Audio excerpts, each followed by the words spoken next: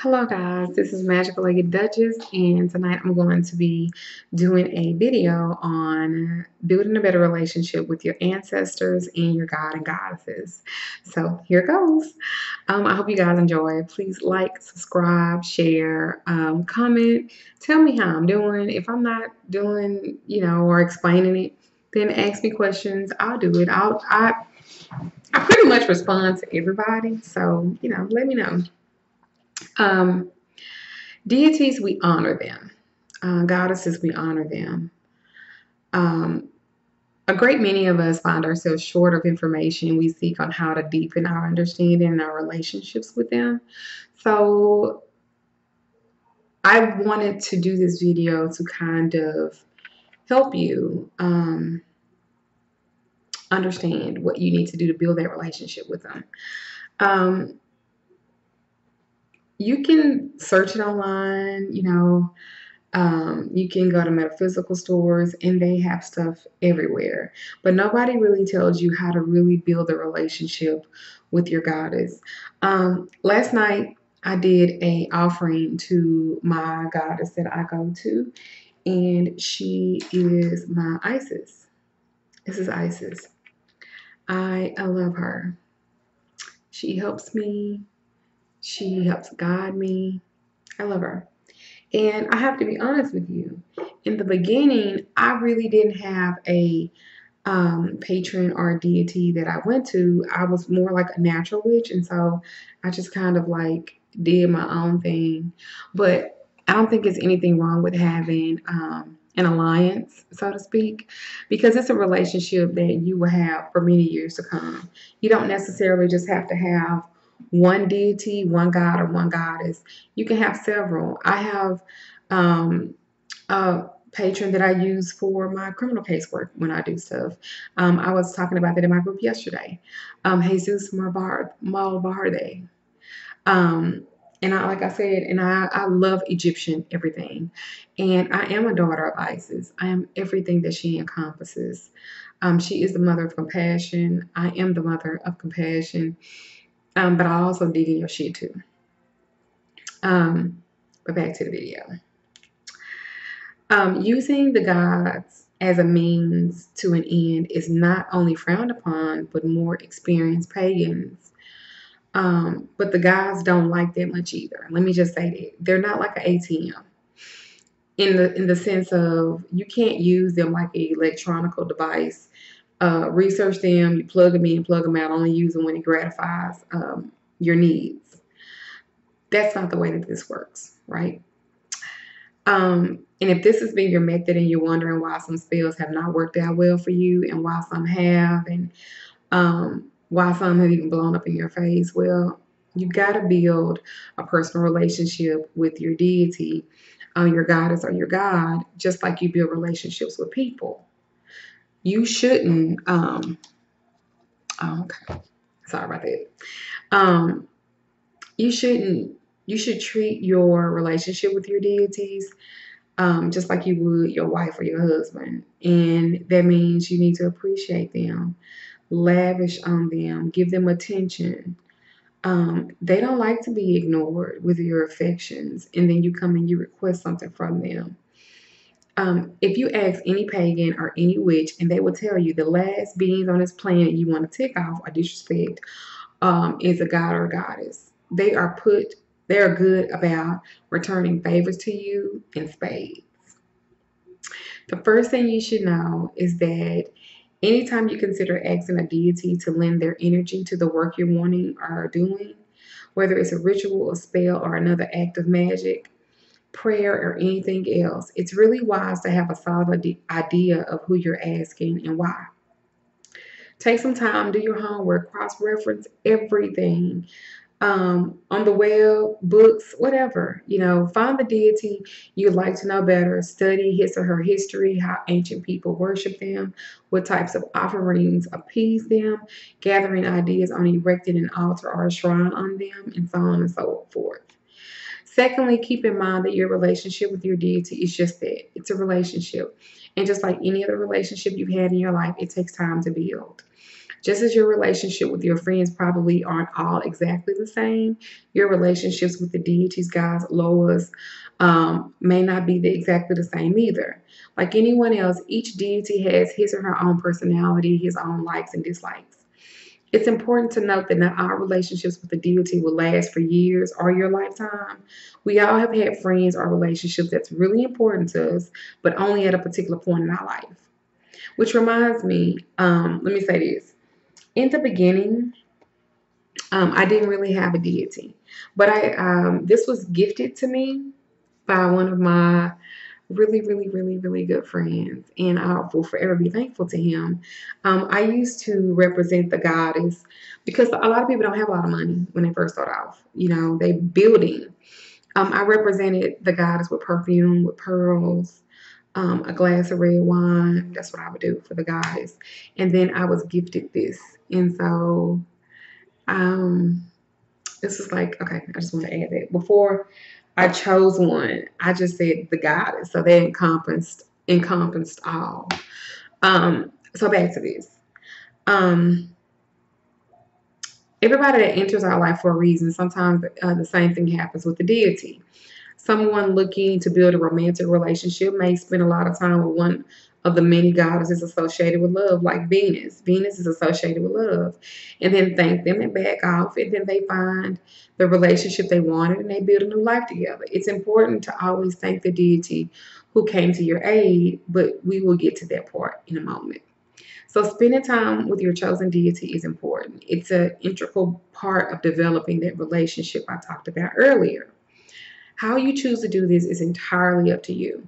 I begin each day by going to my altar, I light my candles and my incense, and I make an offering.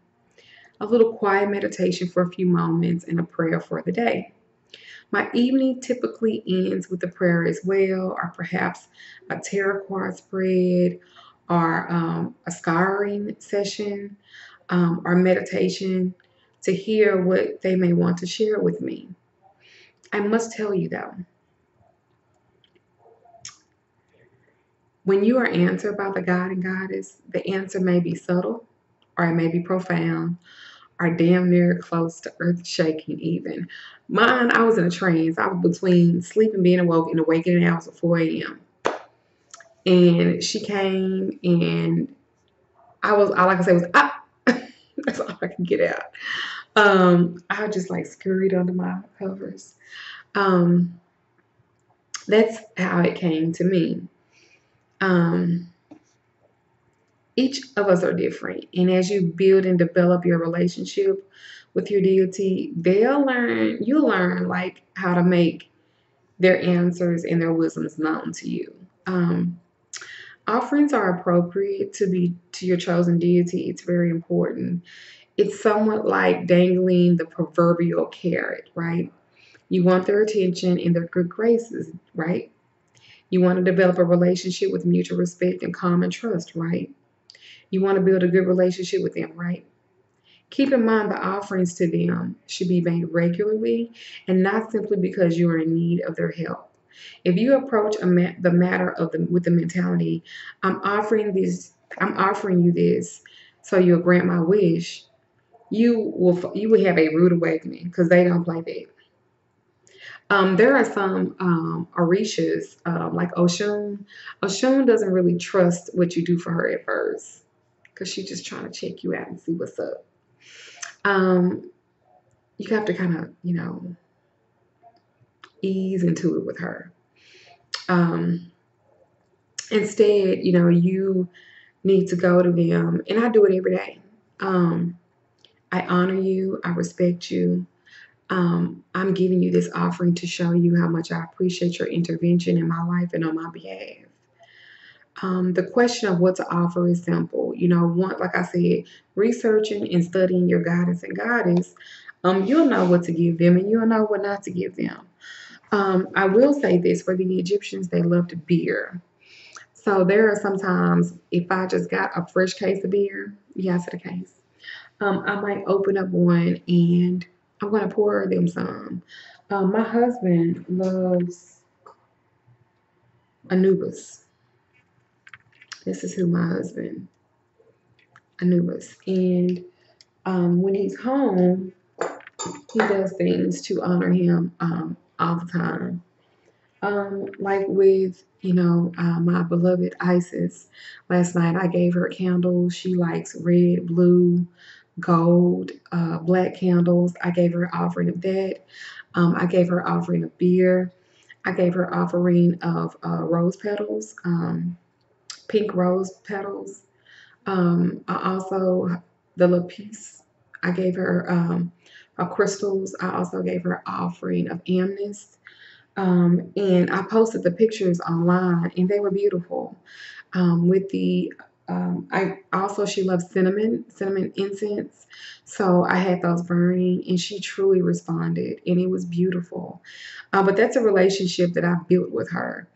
Some deities, they like bread, milk, wine, nearly always for any deity. That's appropriate, especially if you found yourself on a search for difficult items, to obtain. The gods, they govern the home and earth. I'm telling you, as you build your relationship, let them know, I want to honor you. I respect you. I want you to make a way for me that I'm able to prosper, live in abundance, where I'm able to honor you more appropriately. See how humbling that is? Yeah. It's also a good idea to be humble, show your gratitude each time your deity has blessed you with granting your desires. We often, get stuck wondering what we might do to show them our thanks and continue a mutual, prosperous relationship with them. Um, so many of us search the world over for that answer. And if there is a holy grail, when in truth, the answer is quite simple: be in service of them. In the ancient world, priesthood was called to service and coveted honor. I'm not saying that you should run out and become ordained, quite the contrary, actually. But you should be responsible for maintaining a rhythm with your deity. Deities only require the touch of the deity. And truly, the deity will guide your way. It may be as something simple as planting flowers or shrubs in a local park, volunteering your time to feed the hungry, starting a pagan discussion or a network group. If it's a war god you worship, you may craft medals or amulets or necklaces. Some have found their calling to be writing to educate others and share their knowledge, as well as the knowledge of the deity that serves them. They love that. Okay? Commitment. Some of y'all have commitment issues. You can't have no commitment issue with your deity and you want them to work for you. I'm just saying. But how do we get to the point of where we discover what service of ours is to our deity?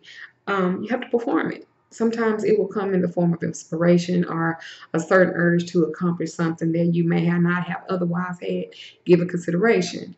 Like me, it may come to you in a dream or maybe like in a vision. However, it will come to you. It's important to allow yourself to be open to receive the message. Regular meditation will help you with that greatly. By slowing your breathing, you are slowing your heartbeat as well as your mind, releasing all of those unwanted mental gunks we retain and allowing ourselves to clear space to receive the messages of the divine. Um, I'm really trying not to make this so long, and I'm sorry. While anyone can perform like a sacrifice or make an offering, um, or rattle off a chant, the true servant of a certain deity will inherit a vast body of knowledge over time. I don't want you guys to ever feel like you have to do stuff so quickly. Um, it's a lifetime. It's a journey. You'll know what deity likes you and how to call upon her. She'll bestow blessings upon you, he or she. Um, the gods are the bones of the pagan body. Treat them with honor and respect, and they will turn into you and nourish you and give you all the things that you desire. Um, you can go on. eBay, Amazon, and get a whole bunch of stuff. Do the research. Do the research. Like, this is my athame. I love this. This is of Goddess Isis. And I could tell you some of the things that she likes. She's one of the most recognized and celebrated goddesses in Egypt. Was not a simple woman. Not only was she the sister of Osiris, Osiris, but she had become his lover in order to give birth to her son Horus. She is frequently associated to being the goddess of motherhood, magic, and fertility as a result.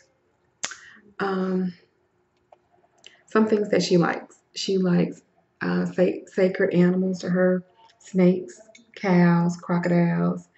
Her gemstone is like bloodstone. Her colors are blue and black. Her element is water. Her metal is silver. Her planets is the moon, earth, and Uranus. Her zodiac sign is Virgo. She loves myrrh and fig as her plants.